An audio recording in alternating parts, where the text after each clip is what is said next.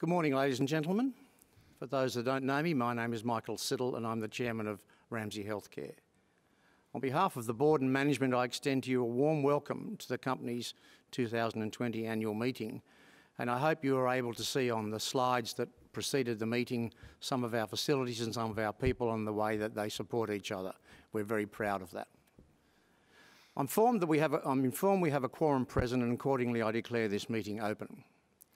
Sadly, in response to government restrictions and the potential health risks arising from the COVID-19 pandemic, the Board determined to hold this annual meeting virtually. We very much appreciate your understanding at this challenging time and for joining our virtual meeting. It's not something that we really enjoy doing, but unfortunately, like most other companies, we have to do it this way. We've published on our website and on the ASX an online AGM guide, and I'll ask Henrietta, our Group General Counsel and Company Secretary, to go through the technical and procedural matters for the AGM shortly. Now let me introduce your Board of Directors. Firstly, on my right is Craig McNally, our CEO.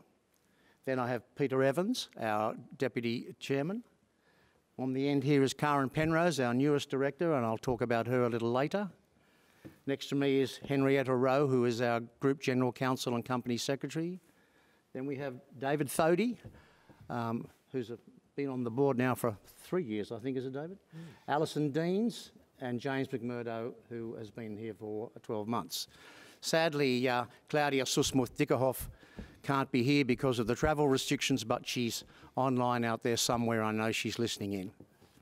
Also with me today is Doug Bain from our external auditor, Ernst & Young, who is available to answer any questions that shareholders might have concerning the conduct of the audit, preparation and content of the auditor's report, the company's accounting policies and the auditor's independence. We welcome and thank Doug for his attendance today and also his very capable assistance, Vida. I'll now ask Henrietta to talk through the procedural matters for this meeting. Sadly, they are lengthy but important. It'll cover how to ask a question and the voting procedures for the meeting. Thank you, Chairman. We are taking questions from shareholders of ordinary shares today or their representatives. You can submit questions at any time. You do not need to wait until the relevant item of business. We encourage you to submit your questions as soon as possible. We will then seek to address your questions during the discussion on the appropriate item of business. We will endeavour to answer as many questions from shareholders as we can. To ask a question, select the speech bubble icon at the top of your screen. This will open a new screen where you can type your question. Once you have finished typing, please hit the arrow symbol to send. Once sent, you will briefly see a received notification. Questions sent via the online meeting platform will be moderated to avoid repetition. If questions are particularly lengthy, we may need to summarise them in the interest of time. We have also received some questions from shareholders in advance of the meeting today. These will be addressed during the course of the meeting. If your question relates to a personal experience at one of our hospitals, we will contact you after the meeting to follow up. We are not able to address these kinds of questions during the meeting, including due to privacy issues. If you would like a copy of the minutes of Ramsay's 2019 Annual General Meeting to be sent to you, please contact Boardroom and this will be arranged. Voting today will be conducted by way of a poll on all items of business. In order to provide you with enough time to vote, polling on items 2 to 5 is open now. Item 6 is a conditional resolution and polling will open on item 6 only if required following the result of item 2, the adoption of the remuneration report. If you are eligible to vote at this meeting, you will see a polling icon at the top of your screen. This icon resembles a small bar graph and is to the right of the speech bubble icon. Selecting this icon will bring up the list of resolutions and present you with voting options. To cast your vote, simply select one of the options. There is no need to hit a submit or enter button as the vote is automatically recorded. You can change your vote up until the time the Chairman declares voting closed. The Chairman will give you a warning before he closes voting. Any appointed proxy who has been given discretion on how to vote should vote in the same manner, Any appointed proxy that has been directed how to vote and has no discretionary votes to cast does not need to vote, as these votes will automatically be counted in accordance with those directions. If you experience any difficulties with the online platform, select the information icon at the top of your screen and the helpline number will be displayed. I will now hand back to our Chairman. Thanks, Henrietta. I hope that wasn't too complicated. I'll now give a short overview of the past year, after which Craig will give you a more detailed presentation. This year I'm pleased, in fact I'm very pleased, to introduce our newest director, Karen Penrose, who joined us in February and is seeking election at today's meeting. She has had an extensive career in leadership and CFO roles, primarily in financial services. Karen is also a director of Vicinity Centres, the Bank of Queensland and Estia Health. She has taken over as chair of the Audit Committee and is also a member of the Risk Management Committee.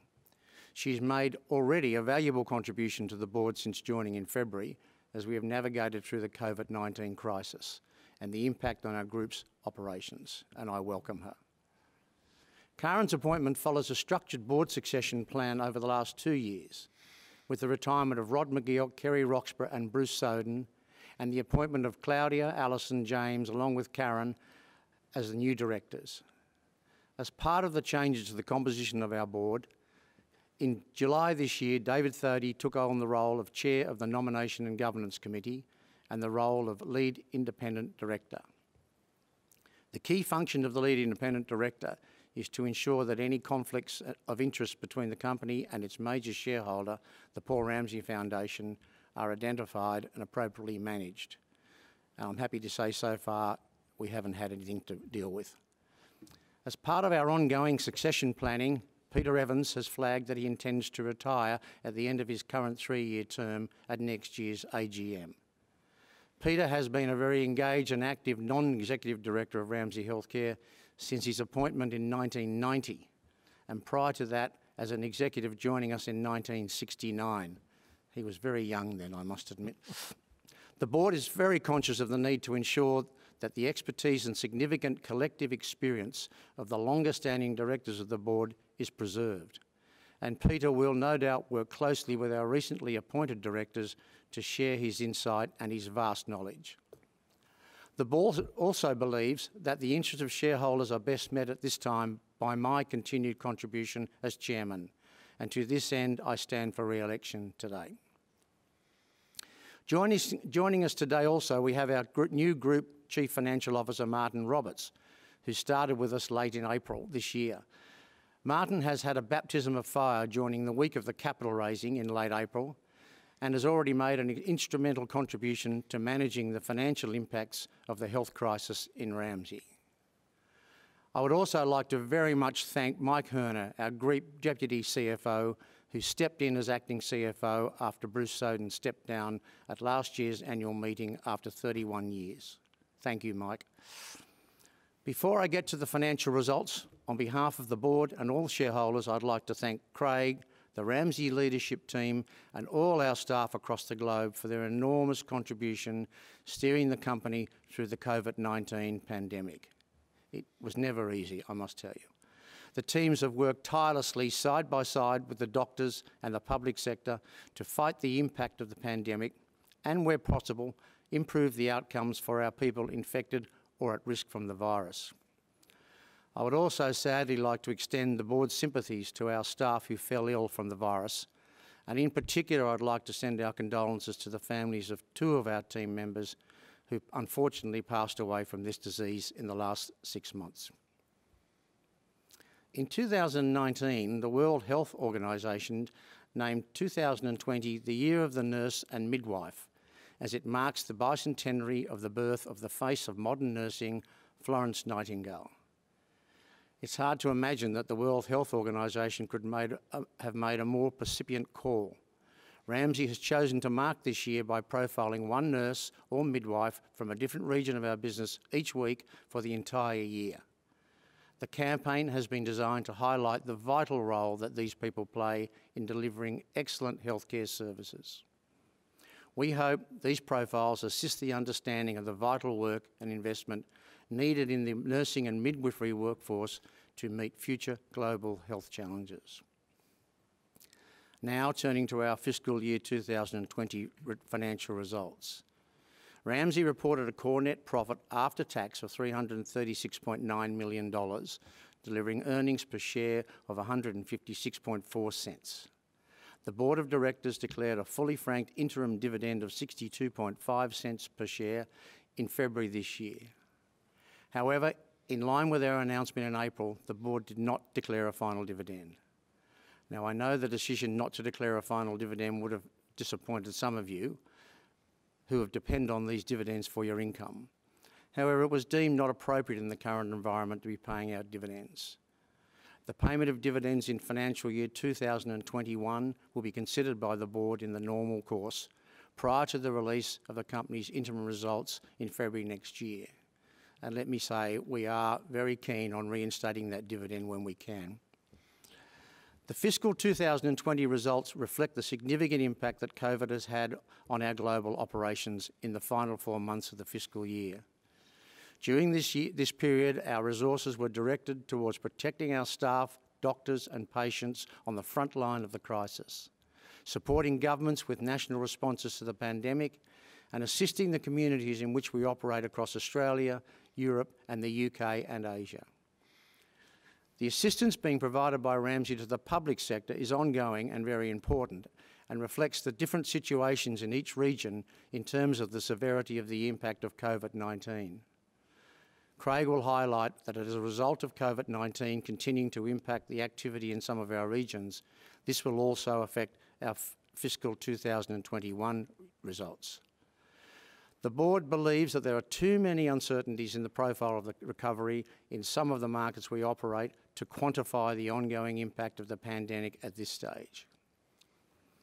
As you're aware, in April, given the significant uncertainty in the operating environment at the time, the Board made the decision to undertake an equity raising through an institutional placement and a share purchase plan, which ultimately raised $1.5 billion. Both the placement and the share purchase plan were oversubscribed, and the Board would like to thank all shareholders who supported the raising.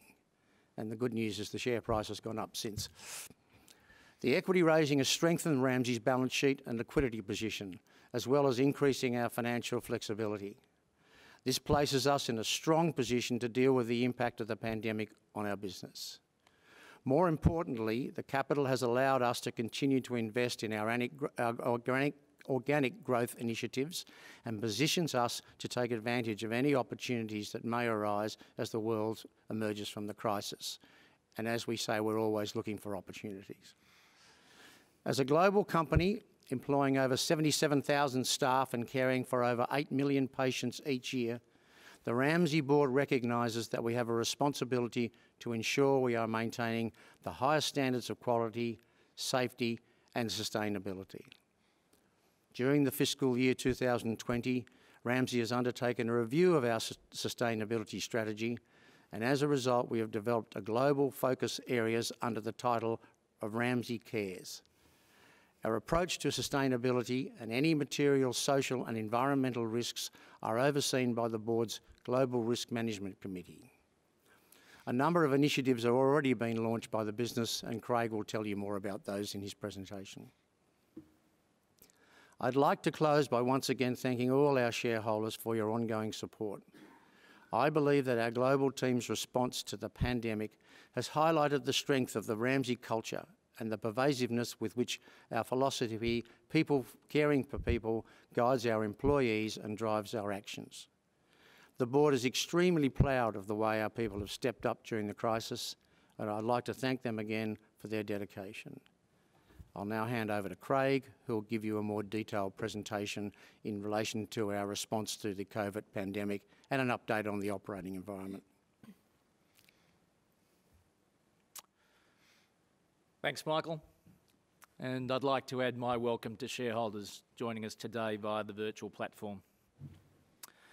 Today, I'd like to give you an update on the current operating environment, including Ramsay's ongoing response to the COVID-19 pandemic, a brief overview of our FY20 financial results, an overview of our approach to sustainability, and reaffirm the strategic outlook for the business. As Michael has indicated, with the onset of the COVID-19 pandemic in March, and in the face of what was a rapidly evolving situation, our focus was on the sustainability of our business and ensuring we protected the well-being of our employees, our patients, and our clinicians.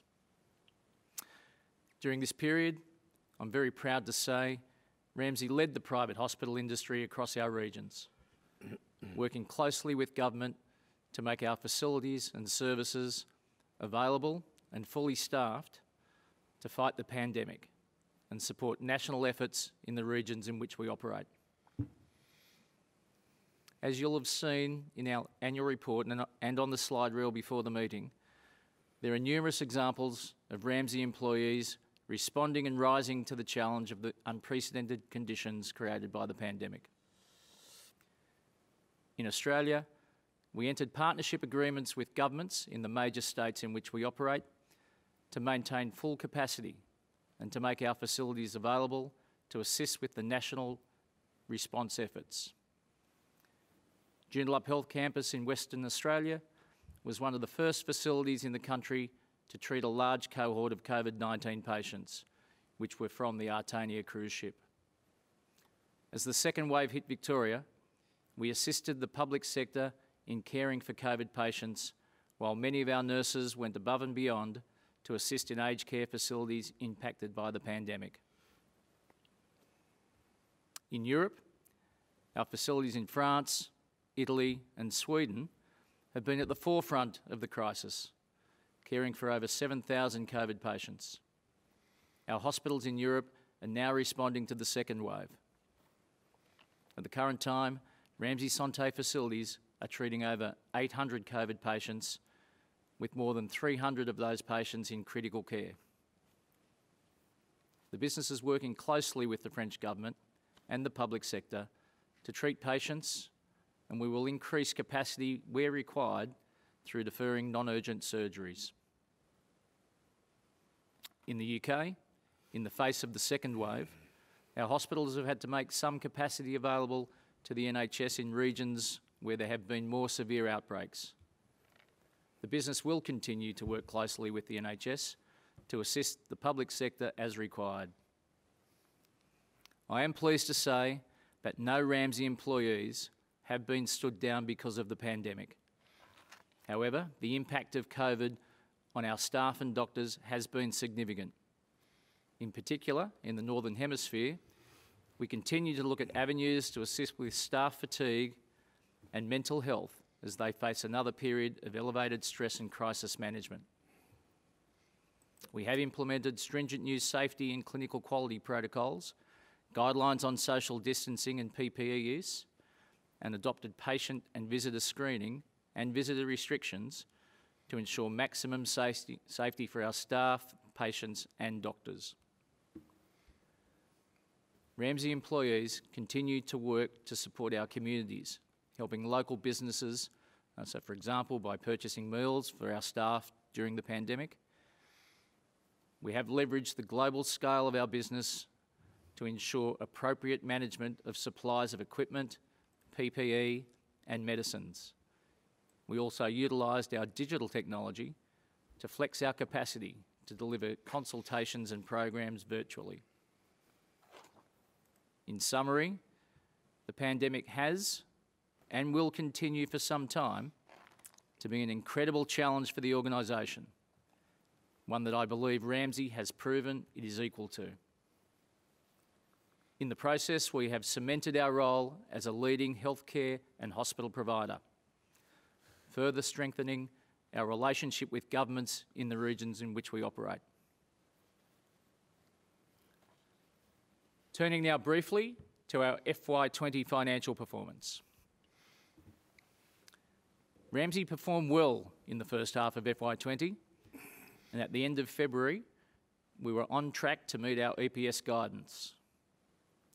In March, the pandemic had a material impact on the company's activities across all regions, and it was evident very quickly that our guidance for the full year was no longer going to be achievable, and was thus withdrawn.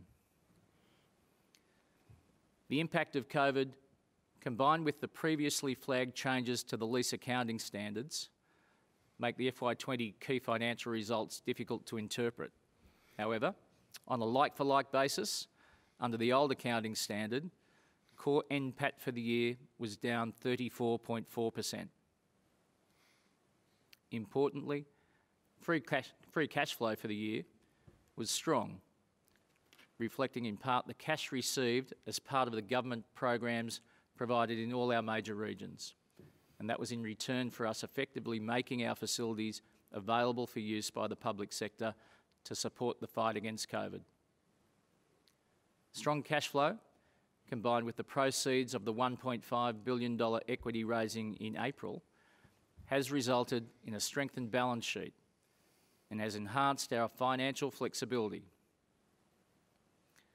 Significantly, for the long-term growth and the sustainability of the operating platform, the investment in the business, both in brownfield development and maintenance, has not declined as a result of the pandemic. Moving on to an update on what is going on across our different regions. I'll start with Australia. So in Australia in March, we entered partnership agreements with governments in New South Wales, Queensland, Victoria and Western Australia to maintain full capacity and make our facilities available to assist with the state and federal government's COVID response. Agreements were paused or ceased on 30 June 2020 as the lockdowns were lifted and elective surgery restrictions eased. However, restrictions were reintroduced in Victoria as the second wave of cases hit, and we recommenced the agreement with the state government on the 23rd of July. Our Victorian hospitals operated primarily in a cost recovery environment during the second lockdown. The restrictions on elective surgery in Victoria started to ease at the end of September, and only yesterday we moved to 100% unrestricted capacity. As we've seen in other states, since the easing of restrictions, surgery volumes in Victoria have started to return. In the first quarter of FY21, which is the 3-month to 30 September, surgical admissions in Australia increased 1.7%. So excluding Victoria, that was up 8% on the previous corresponding period. Demand for other services, including medical, mental health, obstetrics and rehabilitation, were below the previous corresponding period for the quarter, however have started to improve in recent weeks. These factors drove a 1.5% increase in total revenue for the first quarter of FY21 compared to the previous corresponding period. Costs have remained at elevated levels due to the impact of COVID, including increased use and cost of PPE, additional staffing associated with screening in our facilities and facilities management. The monthly increase in additional costs in Australia over the quarter has been in the order of $8 to $9 million, and that's inclusive of the impact of the COVID restrictions on volume-related procurement benefits. Australian EBITDA for the September quarter declined compared to the previous corresponding period, with approximately half the decrease due to restricted surgical activity in Victoria and the other half due to increased costs and reduced procurement benefits as a result of operating in a COVID-safe environment, combined with a negative mix impact from the decrease in medical, mental health and rehabilitation case volumes. The result was also impacted by the transfer of the Mildura Hospital back to the Victorian State Government on the 14th of September. Ramsay continued to engage with the public sector to explore opportunities that may exist to assist with addressing waiting lists in the public system moving forward. Investment in brownfield and selected greenfield developments remains a key focus, with investment in the expansion of services at our larger hospital campuses. In FY21, investment projects included North Shore Health Hub, which is an expansion of the North Shore Private Hospital, and investment in the facilities at Westmead Private to meet the demand and population growth in the catchment area. In late September, we announced that Danny Sims, the CEO of our Australian business, would be transitioning to retirement following a 17-year career with Ramsay Healthcare.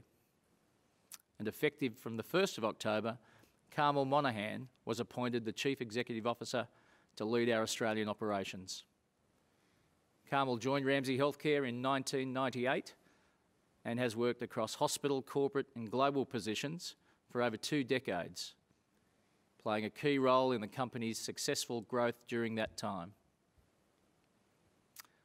Carmel has recently announced changes to the Australian management structure, incorporating a number of new senior leadership roles which are put in place to enable us to execute on our strategy going forward. And so some of those roles were a Chief Operating Officer for out of hospital, and that will have a focus on pharmacy, hospital in the home, Ramsay Health Plus, which is our outpatient rehabilitation business, community-based mental health and our standalone day surgery strategy. And then acknowledging the increasing importance of our digital and data strategy, a role has been created that focuses on connecting customers across our integrated services and creating enhanced experiences for our existing and potential patients, as well as enabling efficiencies through our changes in our operating model. And then there's a role responsible for new service lines that we're developing around cancer, musculoskeletal and mental health. I'd like to thank Danny for his tremendous service to Ramsay Healthcare and congratulate Carmel on her appointment. Now moving on to an update on our European business. Ramsay Santé has continued to operate under the French government decree, which provides a guarantee of revenue from 1 March 2020 to 31 December 2020. In the first quarter of FY21, surgical volumes in France increased 5.4% on the previous corresponding period, as clinicians sought to reduce the backlog of surgeries created by the first COVID lockdown. Growth in surgical volumes in the Nordics has also been strong, and demand for other services has been below the prior period, with social distancing requirements impacting the ability to provide services such as mental health and rehabilitation. Ramsay Santé has continued to look at the optimisation of its portfolio of facilities. To this end, the 9 hospitals owned in Germany have recently been sold in 2 separate tranches, resulting in the exit from that market. We will, however, continue to invest in the business, including in both brownfield and greenfield projects, to improve our footprint. As I've already highlighted, the business is currently focused on supporting the public system with the response to the second wave of COVID. Moving to the UK. In March, Ramsay UK led the industry discussions on making hospitals available to the NHS. In October, this agreement was formally varied and extended from 1 July 2020 to 31 December 2020, allowing for the return of some capacity for private patient activity and routine NHS elective activity. After a slow start to the first quarter of FY21, the UK has seen a recovery in private work in recent months as private health insurers and clinicians move to reduce surgical waiting lists. And there has been an increase in demand for other services such as oncology, which are flowing from the public system.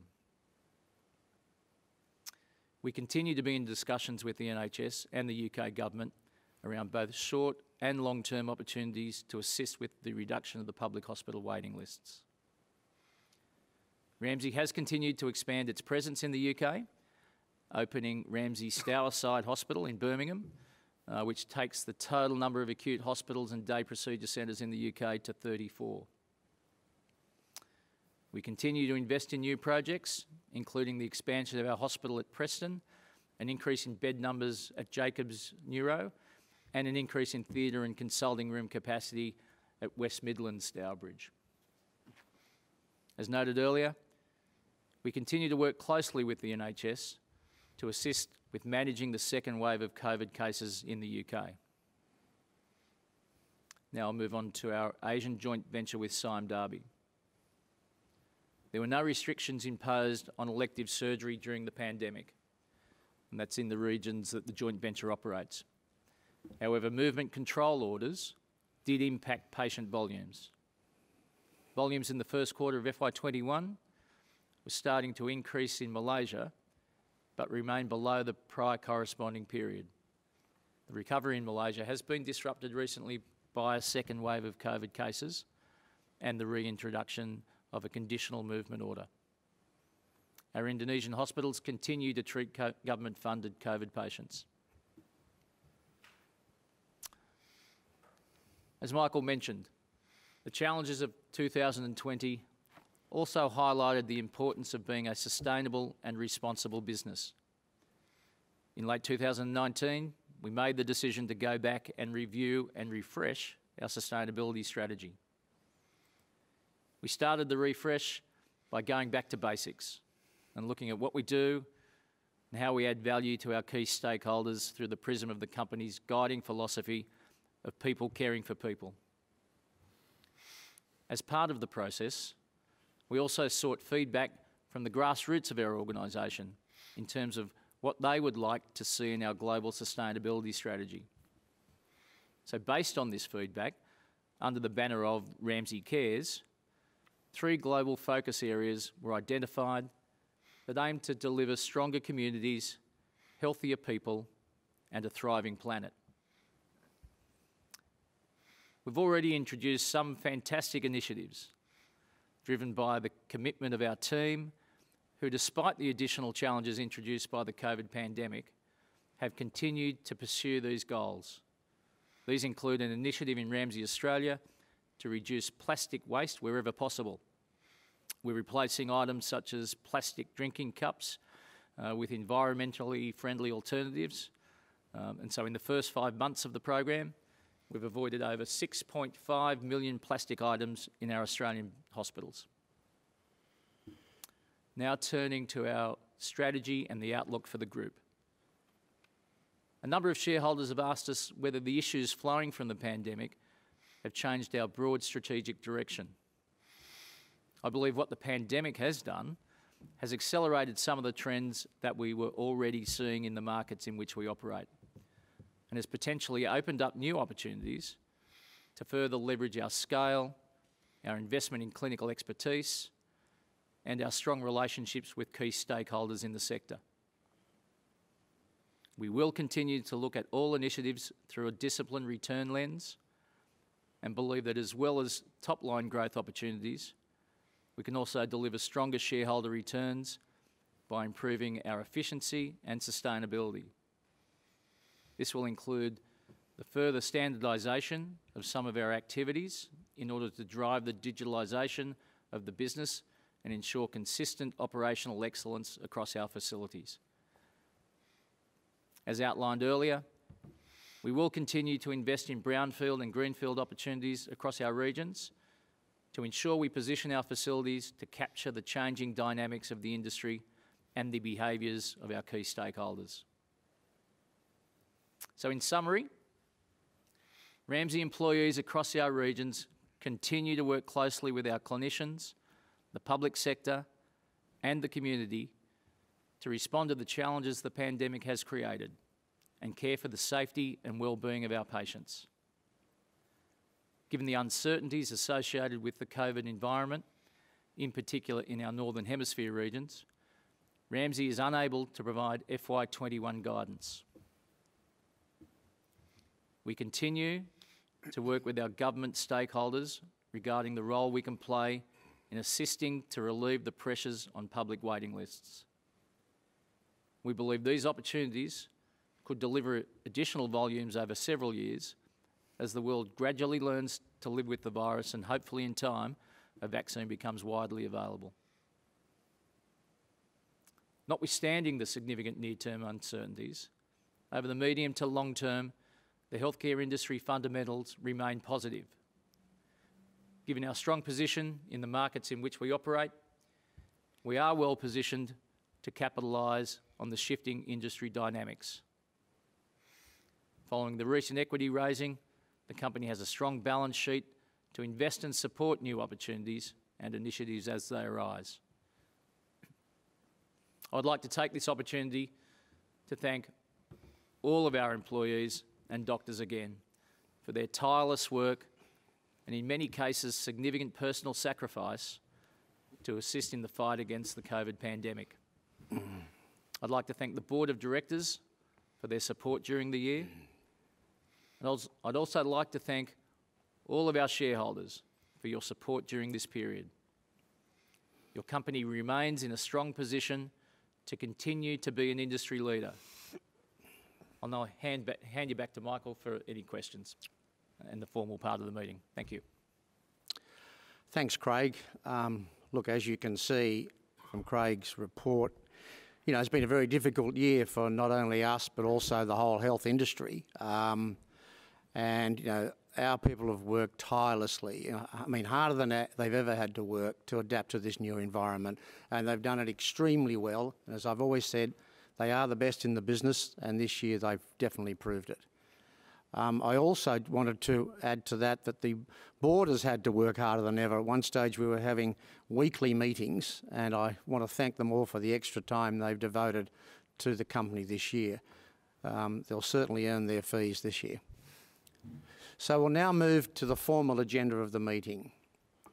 The first item of business is the consideration of the financial report of the company and its controlled entities and the reports of the directors and auditors for the financial year ended the 30th June 2020. Whilst there is no resolution for this item, it is an opportunity for shareholders to ask questions, including in relation to the business and operations generally. And we have our auditor, Doug Bain from Ernst & Young, present to answer any questions you have in relation to the conduct of the audit. So I will now respond to any questions that we have. Henrietta, do we have some questions? Yes, Chairman, we have a number of questions on this item, which I will read out largely verbatim. Mr Zapier from Bruce ACT has asked the following two questions. When will dividends recommence, and are you on track for net profits February 2021? Mr Zapier, that's the question I think every shareholder is asking at this stage. As mentioned in my speech, the payment of an interim dividend for the fiscal year 21 will be considered by the board in the normal course at its meeting to approve the accounts and the release of the results in February. As per Craig and my comments, the company is not in a position to provide guidance for profits in the fiscal year 21, given the uncertainties in the current operating environment. But as I said, we are very keen to reinstate the dividend, and we will do so as soon as we can. But thank you for the question. Next, we have Mr and Mrs Morey from Kiala, Victoria, who have asked the following two questions. When will you have a DRP plan, and when will you have another rights issue? Thank you. On the first question, we don't have a DRP plan under consideration currently, as we don't really require the capital. DRPs, as you know, are EPS dilutive unless the additional capital is required and invested. On the second question, as per Craig's earlier comments, our balance sheet is very well capitalised at the moment, given the capital raise in April. So at this point, we have no plans to raise further capital via a rights issue. Next, we have company shareholder Demir Proprietary Limited from Greenwich, New South Wales, just submitted the following question. How well was the company prepared for COVID-19? Well, I'm not sure anyone was prepared for COVID-19, to be honest. I think the whole world was taken by surprise. But as you've heard from Craig and me, our employees responded extremely well to the challenges brought on by the pandemic. We led the industry in all regions in which we operate to work with governments to combat the virus. Of course, there have been lessons learned, and the UK and French businesses are putting some of those lessons into practice at the moment as they face their second wave of the COVID-19 cases in the Northern Hemisphere. So I hope that answers your question. Mr Clifton from Parkdale, Victoria has asked the following three questions. Have the COVID-19 lockdowns affected the profits of Ramsay Health Care, and to what extent? Have any employees been laid off due to the effects of the COVID-19 lockdowns? Are employees and senior staff working from home due to the lockdowns? If so, how effective has working from home proven to be? Thank you. On the first question, in the 2020 year, the business was in effect broadly EBIT neutral for the first 4 months of the 30th of June. As you've heard in Craig's update, the virus continues to impact the company's profits in the first quarter of fiscal year 21. We're not in a position to give fiscal 21 profit guidance at this stage. On the second question, happily no employees have been laid off due to the impact of the COVID-19 lockdowns. We were very lucky. On the third question, yes, we have had corporate staff in all our regions working from home during the pandemic, and this has worked effectively for the main. However, many of our employees are keen to get back to the office environment and to face interaction, which will also continue to maintain our flexibility. And I must say we finally had a face-to-face board meeting last month, and I think we're all very happy to meet each other again after all that time. Next, we have Dr. Gorman from Cogra, New South Wales, who has asked 2 questions. The role of Chief Medical Officer involves clinical governance. Should Professor John Horvath remain as Chief Medical Officer when the New South Wales Crown Resorts inquiry showed his gross deficiencies in governance? Ramsay hospitals are involved with treating the effects of gambling on patients and their families. Should Professor Horvath remain as the Chief Medical Officer of Ramsay when he has demonstrated in the Crown Resorts inquiry that he promotes gambling? Look, I certainly understand where your question is coming from, and I would like to point out that Dr. Horvath is a very, very eminent member of the medical fraternity. And since commencing in the Chief Medical Officer role 5 years ago, he's played a critical role in assisting Ramsay to develop and implement programs and initiatives to enhance our performance and reputation as a global leader in the delivery of safe and high-quality patient care. His extensive international experience in evidence-based practice and clinical governance has helped all our healthcare teams around the world to ensure that best practice is being achieved through collaboration and benchmarking. Prior to joining Ramsay, Professor Horvath held a number of key roles, including Australia's Chief Medical Officer. He was on the board of the Garvan Institute, and he was the Principal Medical Consultant to the Department of Health and Ageing. His career has included 30 years in clinical practice at the Royal Prince Alfred Hospital, where he established a number of clinical services and served as a director of the Renal Transplant Services Unit, a very famous worldwide unit. Professor Horvath has also represented Australia's interests in the World Health Organisation and was Deputy Chair of the International Cancer Research Institute based in France, and he was awarded the Award of Officer of Australia. Look, we're very indebted to Professor Horvath for the contributions he's made to the company. Despite his retirement in February next year, we are very comfortable with Professor Horvath performing the role of the Chief Medical Officer, and we look forward to his contributions to our company. Thank you.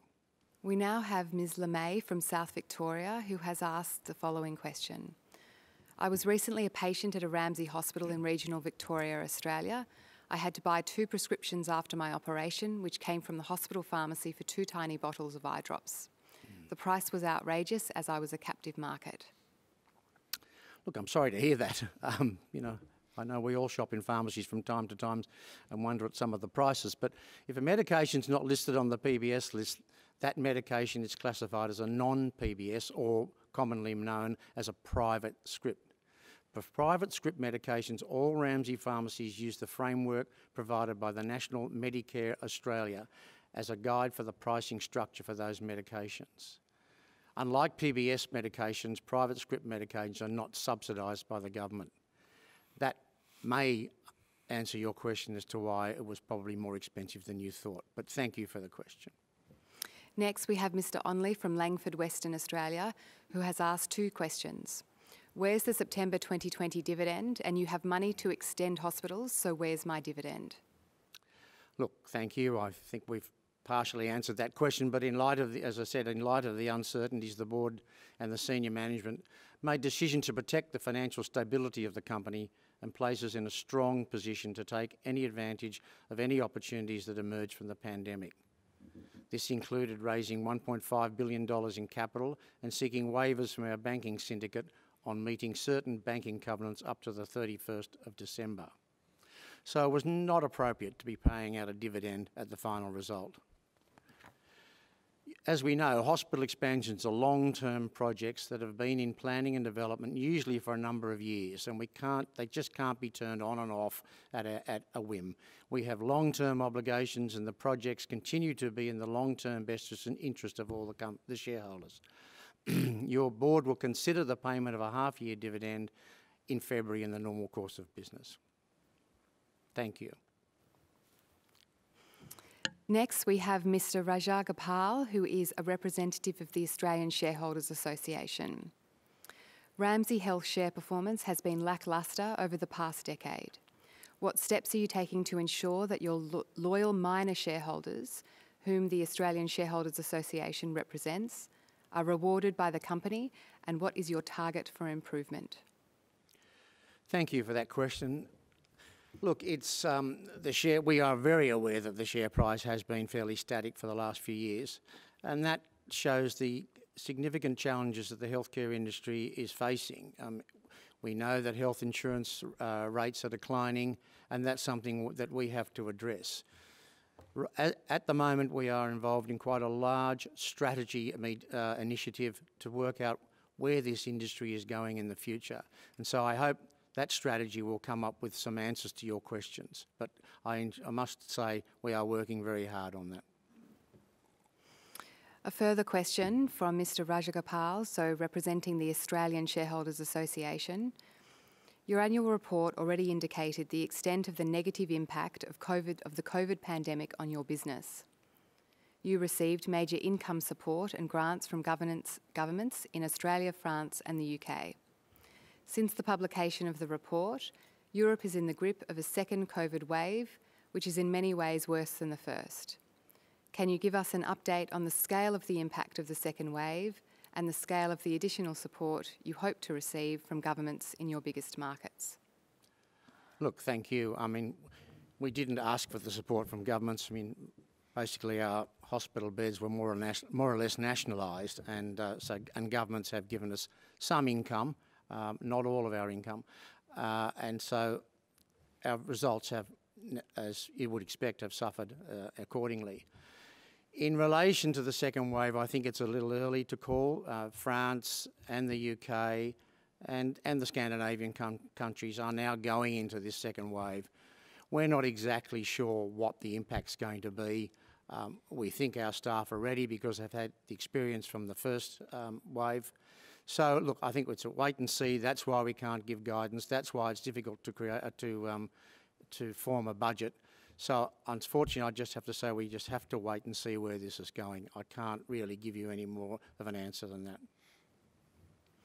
We have a third question from the ASA. Your industry is being reshaped by the emergence of real estate management trusts who are buying up acute care hospital properties and leasing it back to operators like Ramsay Health. Your company has actively participated in this trend. What is the long-term strategic and financial impact on hospital operators like Ramsay, given that the real estate management trusts have been rewarded by very attractive shareholder returns? Look, I don't agree that we've participated in this property sell-off. Certainly in Australia, we much prefer to own our properties.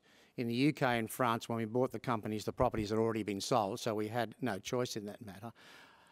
I don't think that it does us any good, and I must say we have discussed this for years as to whether we should own the properties or not. I'm not sure what benefit we get from selling the properties. It's the only benefit you get is from what you do with the money that you get for those properties. So at this stage, whilst we have it as a strategy that we may want to implement in the future, at this stage we're comfortable owning our properties and we won't be selling any more off. Next, we have a question from Mr. Coleman. Mr. Chairman, can you confirm that it is the intention of the board to hold a hybrid AGM, so physical and online, next year? We are encouraging Team Invest members to vote against the re-election of any directors of companies where the board chooses to hold only an online AGM next year. I totally agree with you. We're not doing this voluntarily, we're doing it because we have to. So the sooner we can get back to a face-to-face AGM, we'll be there. So next year, all things being equal, we'll all be back together in the same room. Thanks for the question. A second question from Mr. Coleman. In light of the still high debt to equity ratio of the company, which continues to be too high to pass the Team Invest filters, why did the board choose to scale back applications by shareholders towards the SPP? Look, this company traditionally has used debt very carefully, and some people do think that our debt is too high. We've now reduced it by $1.5 billion currently, and so I think it is a whole lot less than it used to be. What was the rest of the question? Sorry. I just want to make sure I answer it.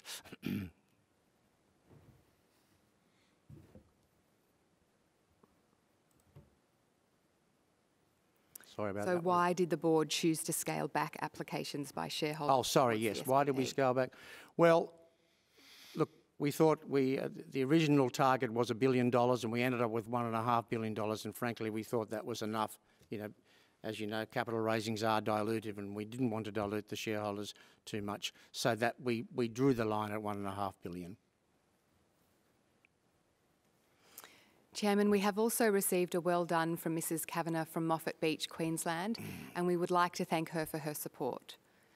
Thank you, Mrs Kavanagh. We always like the support that our shareholders give us. And that concludes the questions on this item. Thank you, Henrietta, and thank you for all those questions and the shareholders who asked them. And we'll now move on to the next item. The second item is the adoption of the 2020 Remuneration Report. As set out in the 2020 Remuneration Report, after receiving a first strike last year, we've consulted extensively with proxy advisors, institutional investors, equity analysts and other stakeholders. We appreciate the time and thought given by all stakeholders in this period of consultation. The feedback received has been valuable, and we've incorporated into the ongoing evolution of our remuneration framework. I'll now respond to any of the questions that we have. Do we have any questions, Henrietta? We do. We have a further question from Mr Rajagopal, representing the Australian Shareholders Association. You have proposed to make changes to your remuneration metrics to include return on capital invested, based on an adjustment to return on capital employed. The implementation of AASB 16 for lease accounting required Ramsay Health to recognise $4.5 billion of rights of use assets, leading to a sharp decline in return on capital employed. Could you please give us details of the new metric so that we can review and comment on it before it is presented for approval by shareholders? Look, thank you for that question. I might hand you over to the chairman of our Remuneration Committee, Alison Deans, who will probably give you a better answer than I would to that question. Yeah, so I'd like to thank you for the question. As you will have seen in the remuneration report, we are changing the metrics for the long-term incentive around EPS and introducing a returns gateway into that component of the long-term incentive. We're working through the exact metrics for both the EPS ranges and also the return on invested capital, and we're expecting to disclose those once we've worked them through with the half-year reports in February. Thanks, Alison. I hope that answers the question. Any more questions, Henrietta? No further questions on that item. Okay, thank you. Could I ask shareholders to please ensure you have cast your vote on this item? The proxy results are shown on the screen, and it looks like they're overwhelmingly in favour. The third item on the agenda is the election of directors.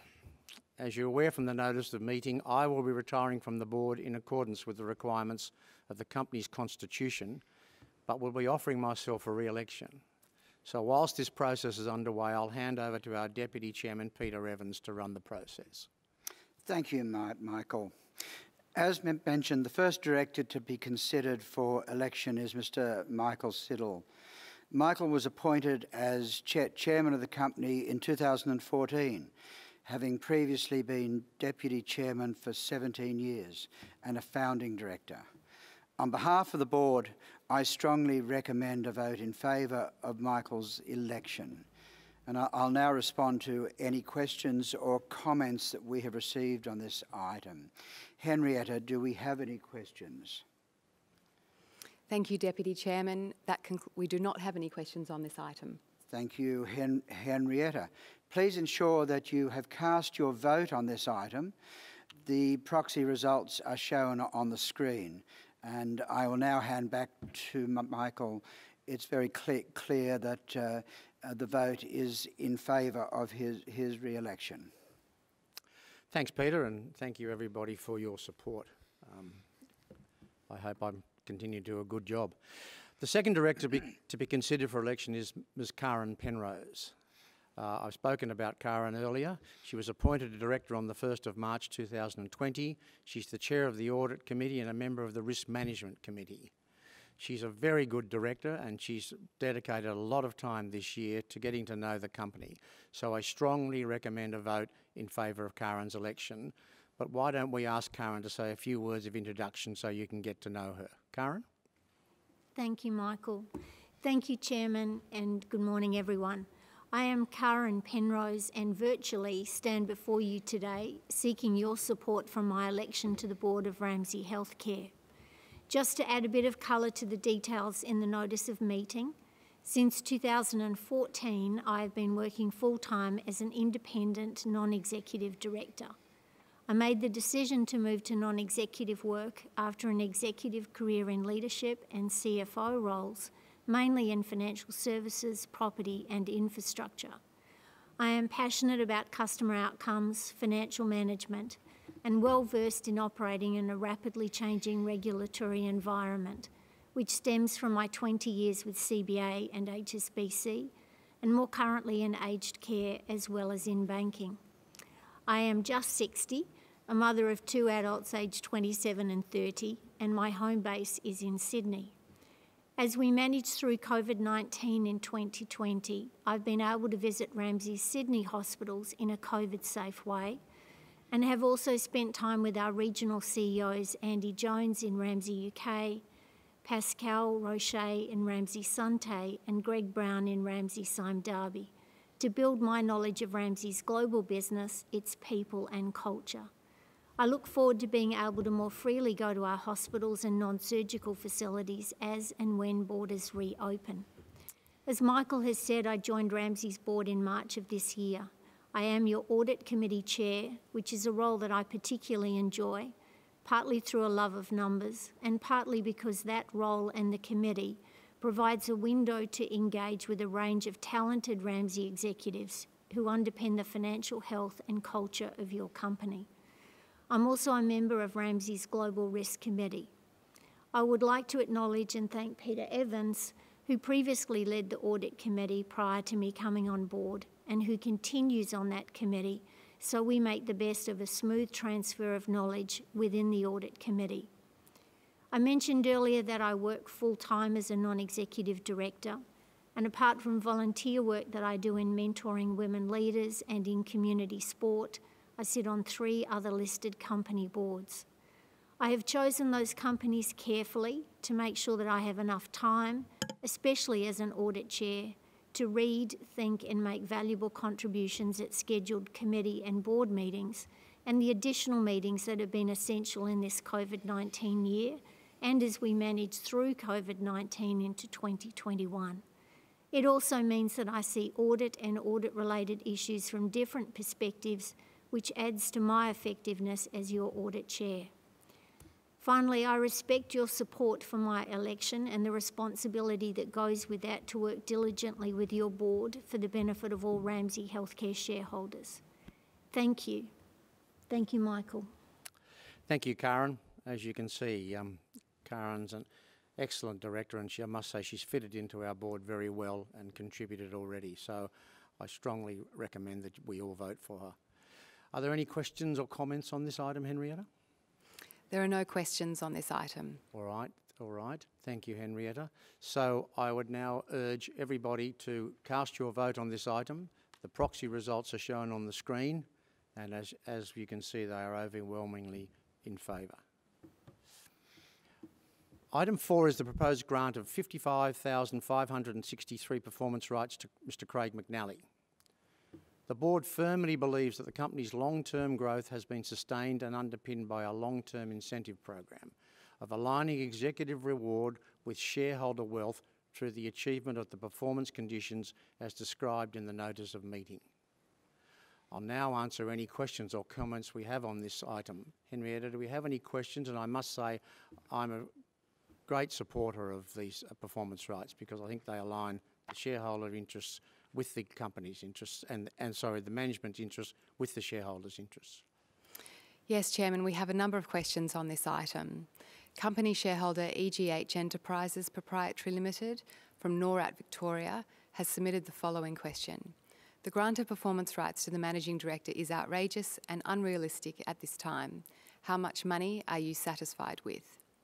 Mr and Mrs Atkinson from Port Lincoln have asked a similar question regarding why performance rights should be issued to the Managing Director when he's already paid for doing for the job he should be doing. Thanks for the question. Look, I don't agree that it's outrageous at all, I have to say. The proposed grant of performance rights to the Managing Director and other key management personnel is part of our overall remuneration framework, which the Board considers appropriate in order to retain and motivate our highly skilled, capable and proven executives. And we want to keep them. We don't want to lose them. This framework comprises fixed pay, a short-term incentive which rewards performance in executing Ramsay's strategic priorities during the year, and a long-term incentive which drives long-term value for creation for shareholders. The proposed grants of performance rights will only vest if the performance hurdles of total shareholder return, return on invested capital and earnings per share are met over the next 3 years. So they're not easy to get. They're quite hard to get. For fiscal year 2021, there will be no change to the fixed pay of the Managing Director or any other key management personnel, and the LTI will be subject to new performance hurdles in accordance with the company's LTI strategy. As I said, this aligns the LTI strategy element of the executive remuneration with the creation of shareholder wealth by linking reward with the strategic goals and performance of the company. These are detailed in our remuneration report. In addition, for fiscal year 2020, the Board applied discretion to adjust all STI outcomes to zero, reflecting the material negative impact of COVID-19 on the financial outcomes. And the fiscal year 2018 LTI grant that was due to vest at the end of this year for the Managing Director will not vest as the relative TSR and EPS performance metrics were not met. So as I said, these rights are not easy to get and there are significant hurdles that the executive have to achieve to be granted them. But thank you for your question. Do we have another question? Next, we have Mr Heineman from Lesmurdy, WA, who has asked the following question. Given that many important board decisions, such as opening new hospitals, are very long-term decisions that may significantly affect the company for, say, 100 years, why are the performance rights for the CEO based on a 3-year performance? Yes, look, we've looked at this. The Board acknowledges that many of Ramsay's important decisions are long-term decisions and that some companies have moved towards setting 4-year performance periods for their long-term incentive plan. The performance period for our long-term incentive plan was considered as part of the broader review of remuneration undertaken during fiscal year 2020, and we discussed this with our investors and our proxy advisors. So following our review and discussions, we decided to maintain the 3-year performance period as we believe it is an appropriate period for the assessment of the long-term performance, as well as maintaining sufficient tension between an executive performance and the ultimate reward for that performance. I hope that answers your question. Do we have any more questions, Henrietta? No further questions, Mr Chairman. Thank you. Please ensure that you have cast your votes on this item. The proxy results are now shown on the screen, and again, they're overwhelmingly in favour. Item 5 is seeking shareholder approval for the Non-Executive Director Share Rights Plan and for grants of share rights to Non-Executive Director under the plan in fiscal year 2021 to 2023. The Non-Executive Director Rights Plan was last approved by shareholders at the 2018 Annual General Meeting. As set out in the notice of meeting, the company would like non-executive directors to have the opportunity to salary sacrifice a portion of their remuneration into share rights if they wish. For this reason, we are seeking approval of the non-executive director's share rights plan today. We are not granting any rights, we're giving the option to convert their salary into the rights. So I'll ask if there are any questions, Henrietta? Yes, Chairman, we have a number of questions on this item. The Searle Family Annuation Proprietary Limited from Wodonga, Victoria has asked the following question. It appears at this time unreasonable to include performance rights and at the same time have salary sacrifice for non-executives. And we have also received a related question from Mr and Mrs Atkinson from Port Lincoln, which reads, strongly disagree on approval of the non-executive rights again if they are not doing their job that they are already being paid for. Look, there's a bit of confusion here. The shareholder approval being sought is to allow non-executive directors an opportunity to salary sacrifice a portion of their remuneration into share rights under the non-executive director's rights plan. And it excludes Mr McNally, who's an executive. So we are not granting any rights, we're just giving the non-executive directors the opportunity to convert their salary into rights. As we explained in the remuneration report, the board has determined to reduce non-executive directors' fees by 20%. Accordingly, it will no longer be making the non-executive directors' share rights plan award. Allowing non-executive directors to salary sacrifice their fees supports non-executive directors building their shareholdings in the company, which I think we're all happy with, and continues to enhance the alignment of interests between the non-executive directors and the shareholders generally. So I hope that answers the two questions that we've had. And there's no further questions on this item, Chairman. Okay, thank you, Henrietta.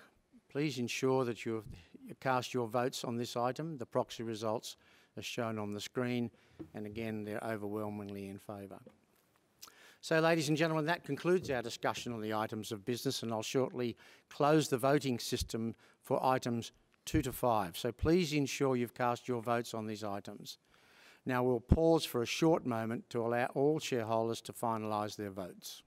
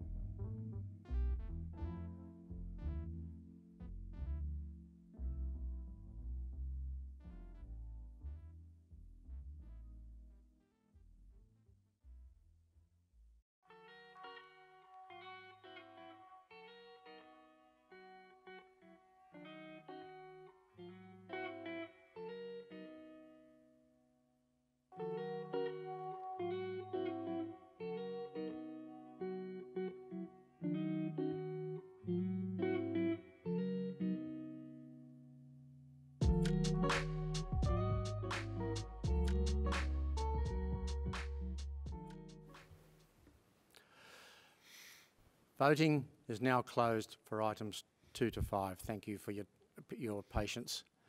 We'll now have another short pause for approximately 60 seconds while the results of items 2 to 5 are calculated. Once ready, they'll be displayed on the webcast, so please bear with us for a while.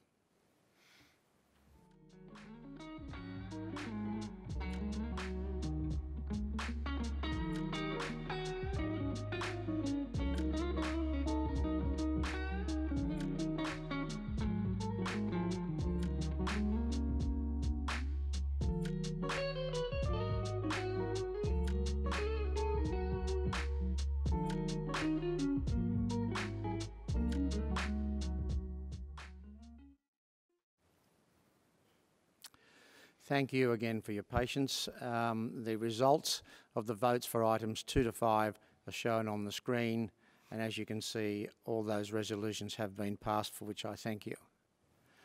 As we didn't receive a second strike on the remuneration report today, accordingly we do not need to proceed with item 6.